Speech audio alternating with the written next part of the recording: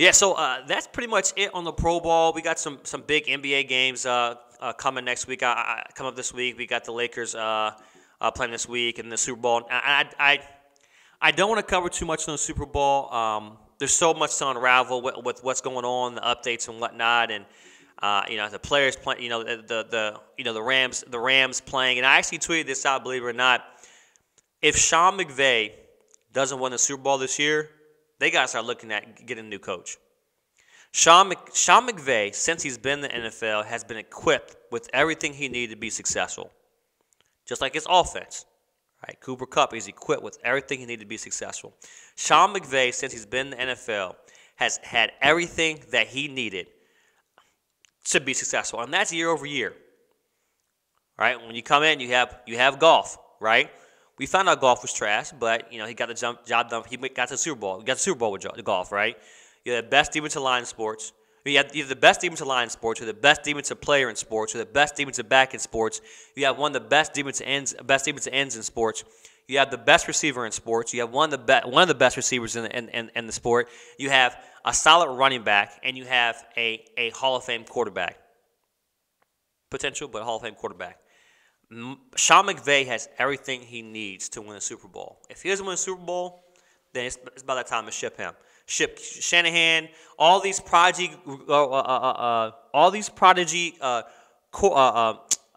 coaches, Shanahan, LaFleur, Anderson, LaFleur, Anderson, McVay, and I forgot there's one more in that bunch. Kyle Anderson.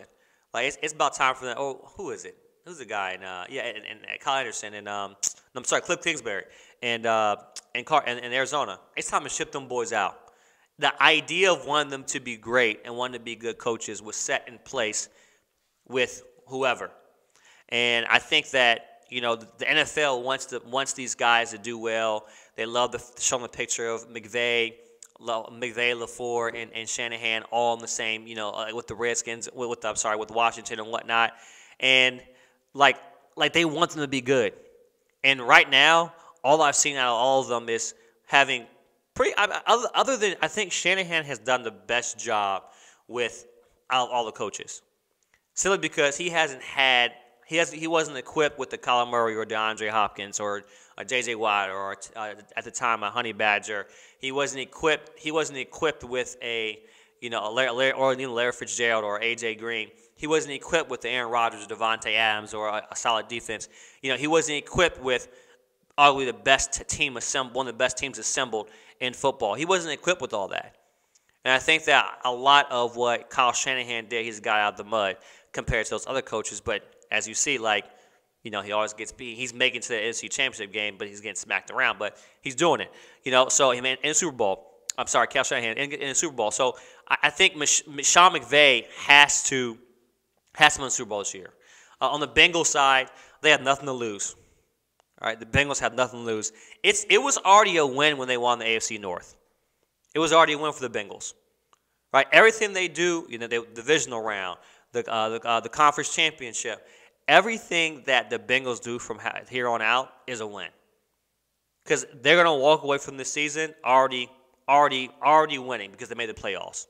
All right, and that's something that they did with a second-year quarterback coming off of ACL, 3 number 1 receivers, and you also all-pro running back should be Joe Mixon, all-pro running back, and then you also have okay defense, but you have the nucleus of players on defense you need to win the game and experience. So that Cincinnati Bengals team is playing with like they have nothing to lose. So it'll be interesting to see how things play out. As an Eagles fan, watching from the sidelines, I think that when I think of the playoffs and how I think things should have played out